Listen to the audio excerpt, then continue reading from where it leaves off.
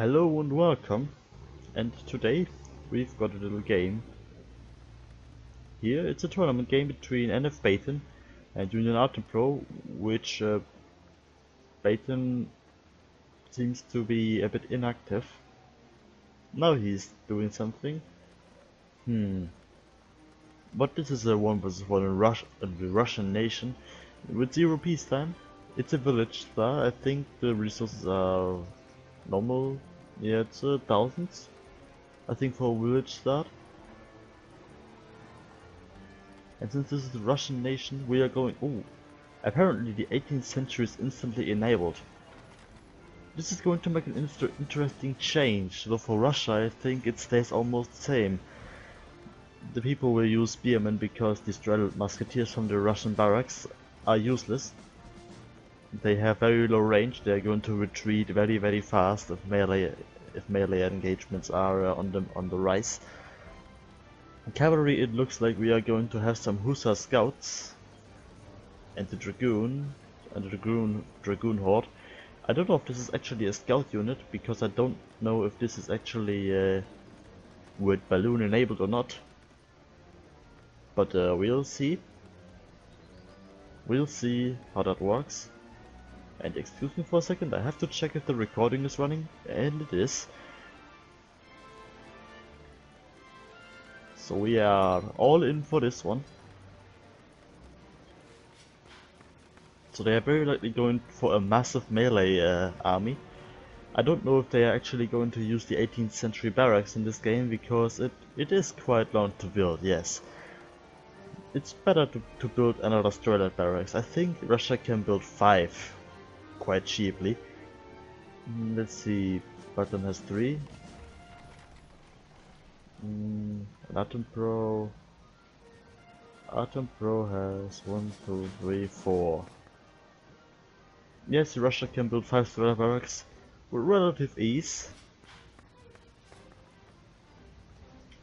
We can see the resources are way more spent on Artempro's side. Understandable, because Baton started about 30 seconds late for reasons unknown. He still has decent chances though. It's not like he's instantly beaten by that now. He's saving up money. Maybe he's going for the... Never mind, he just spent money on something. Gold mine upgrades.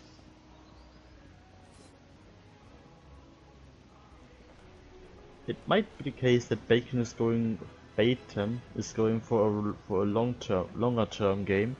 He has his food upgrades. He's going for mine upgrades, which I think it's normal though. Artempro doesn't have mine upgrades apparently. He also doesn't have his food upgrades yet, so I think Artempro is rather going for a rush strategy, whilst Baton is trying to go for a defensive strategy, saving his time, making a bigger army and a better army, so he can deliver a strong punch. Maybe building some 18th century barracks.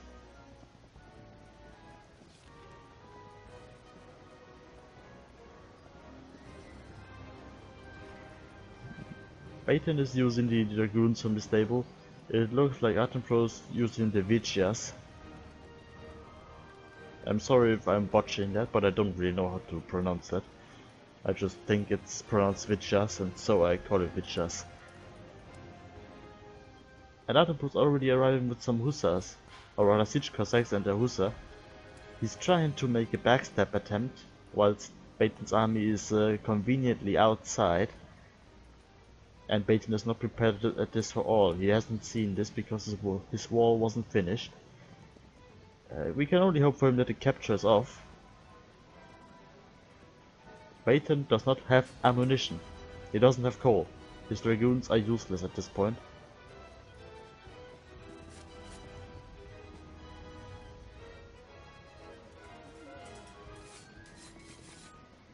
I don't know if the capture is on or off. I can't really tell either. We'll see now though. The capture appears to be off. At least, I think it is. There is no guards on either side, so I do suppose that the capture is off. So I don't really see the reason of the siege Cossack raid apart from diverting forces, which Artempro is actually reaching the opposite of this.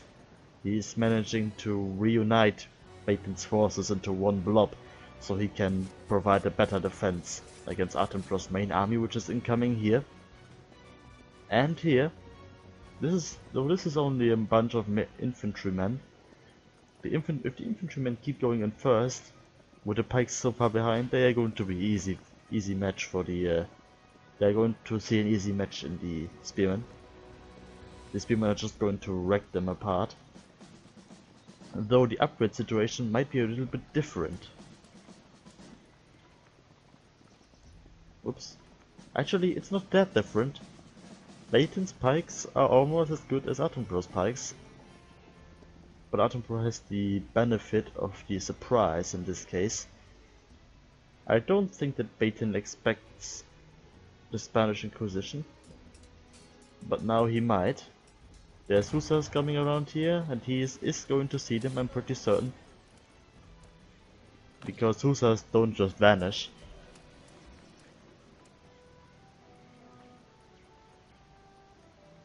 He's putting this, I think, 120 formation to guard this point, whilst the rest of his army appears to go for the left side. He has the clear Dragoon advantage here, so he's going to potentially make easy food out of them. And yes, the capture is off, but Baton still insists on sending out his peasants for some odd reason. Would at least have exploded the gold mine to deal some damage to the Vichas and the infantrymen, of course. Okay, this ambush army is being scared away by the dragoons. They have no chance against them, especially not with their numerical inferiority in ranged units. Though there are some siege Cossacks, they might actually pose a threat for them.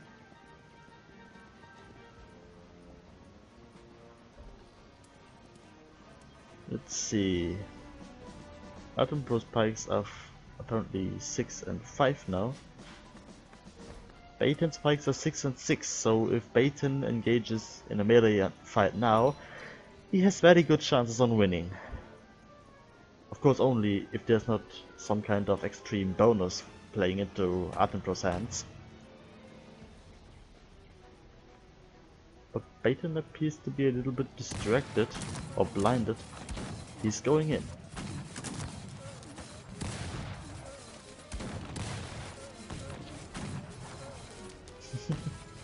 That was a massacre.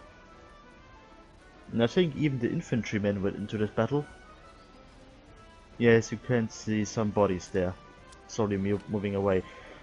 I didn't expect this to happen this decisively, but it did. Baton lost about half his pikes there, whilst Artempro lost an entire army. I think there was about 100 infantrymen and potentially 150 pikes. I am not sure. I wish I would have checked that, but we can still check. Let's see. Statistics, if you want to see them now, you will have to pause.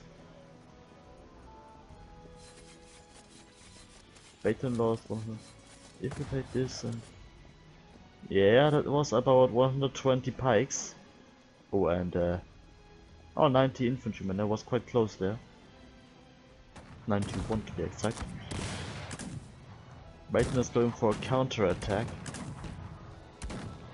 Though Artempro is prepared for this, he has some siege Cossacks nearby that can strike at any moment, and the pikes of Baton must be ready for a kind of melee engagement, and Baton must be careful here, because these siege Cossacks are going to turn his dragoons into minced meat. But apparently Baton doesn't quite pay attention here.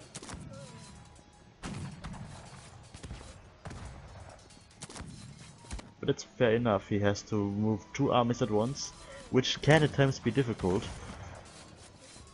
But this is a bit disgraceful.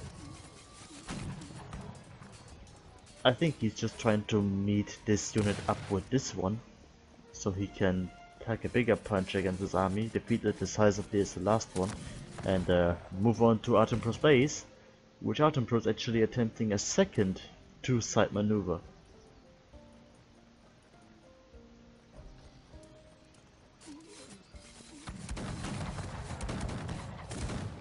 Some of Baton's dragoons have survived, or these have arrived from this army.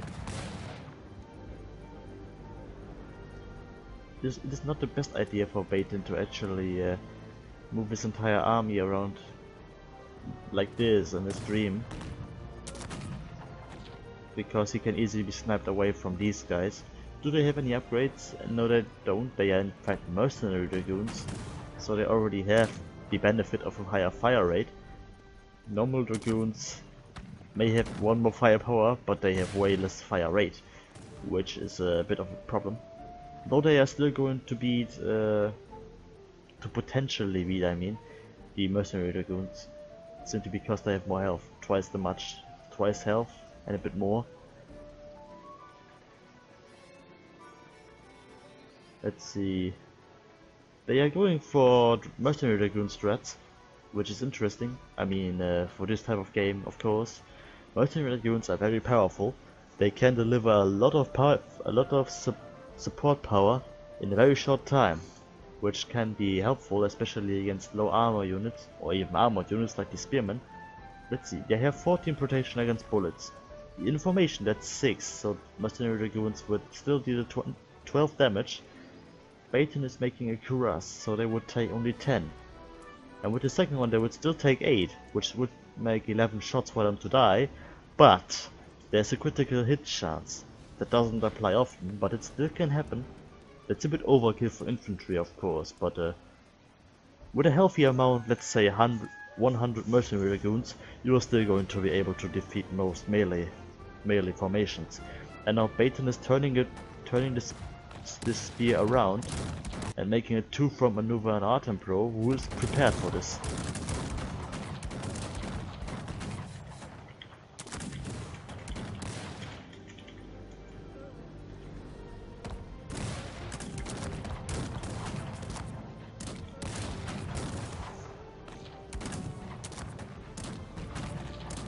But Baton is of course not stupid.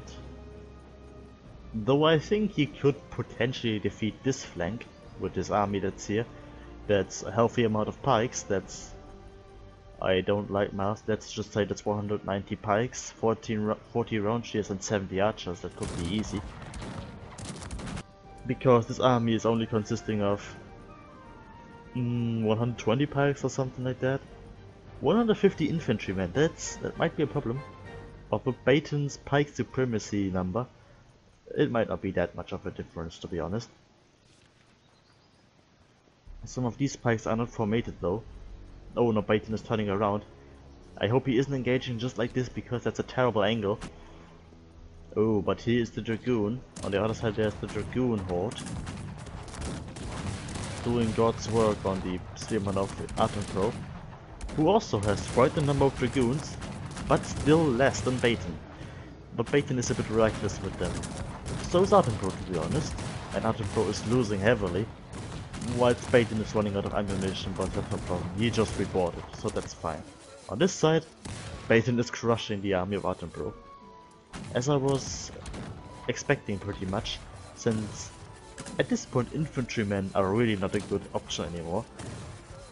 Considering the amount of high power units like spearmen in this case, or even the dragoons, mercenary round shears would be the way to go for me, because they can tank more damage, they can stay longer on the front lines and make the pikemen fight more efficiently, because they can output more damage before they get hit themselves.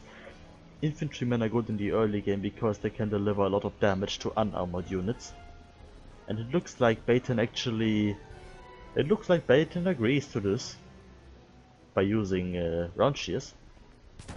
Artempro on the other hand is using round shears as well. I didn't expect that. But I think that at this point Artempro is in a very weakened spot, because Baton still has a healthy number of pikes coming around. And he's also in his base with a lot of dragoons, which are actually winning. They are winning this battle, I think. They have still plenty of ammunition. Of course they have armor. They have wow. They have the maximum resistance against bullets, which means they take 8 damage, as you might remember. No, they don't.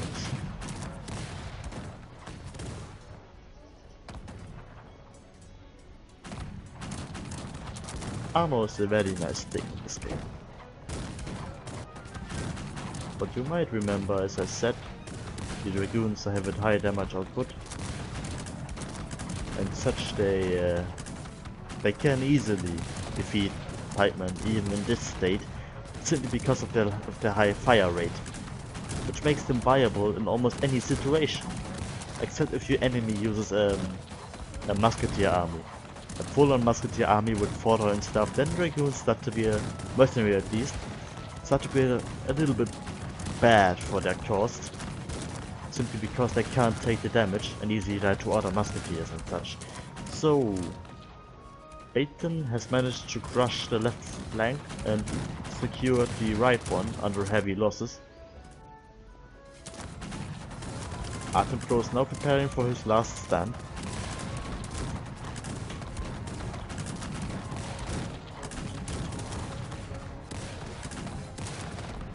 And that's it. Baton has won this game, and he's going to move on to the next game.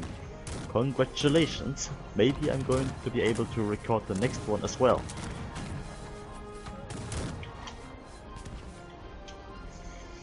So, thank you for watching. I hope you enjoyed the video and the battle. It was very interesting for me to see. And I'll see you in the next video. Bye bye.